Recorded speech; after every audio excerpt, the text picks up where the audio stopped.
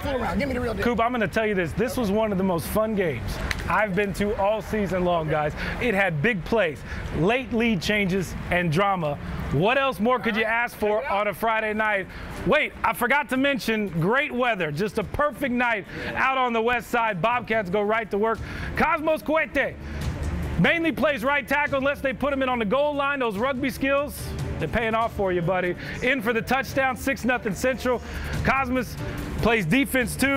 He never comes off the field. The fumble, the big man picks it up. That's a perfect scoop and score. I think it was a high step and dives in, 14-0. And this is what I call a special handshake. I call this the double dab and curl. But Carl Hayden would score 17 unanswered to set up a final drive, final chance for Bobcats with under 3 to play. So here we go. Humberto Peralta, the lob pass to Isaac Size. What a catch on 3rd down. Move the sticks, stop the clock. The next play, Peralta fakes the pass. Look at him running around. But guess what? Keeping his eyes downfield. He's going to hit a wide open Daryl Knighton to move the ball inside of Carl Hayden territory. But a few plays later, though, Central trying to complete the comeback. Unfortunately, the ball is picked off.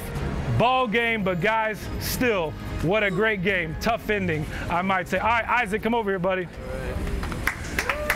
I know it's been a tough season, and I know it was a tough loss, but you guys never quit. Where does that mindset come from?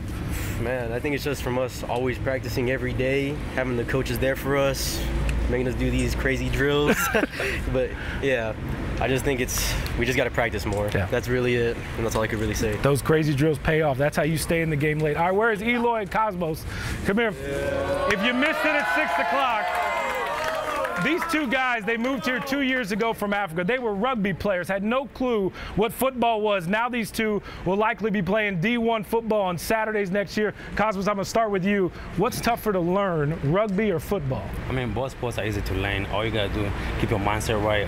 Like, it's right in front of you what to do. So both are like the same thing. And this is where your rugby skills pay off when they put you in on the goal line. That's when you say, hey, you really like the ball in your hand so you can find the end zone, right? Oh, yeah, we're going to score a touchdown every time we get a chance. Yeah, definitely. That's tough to tackle. You're a big guy. Eloy, I know you're hurt right now, but I have some video of you on the sidelines being like a second coach to some of your guys. Why is that important to you to be that second coach on the field, even though you can't be out there?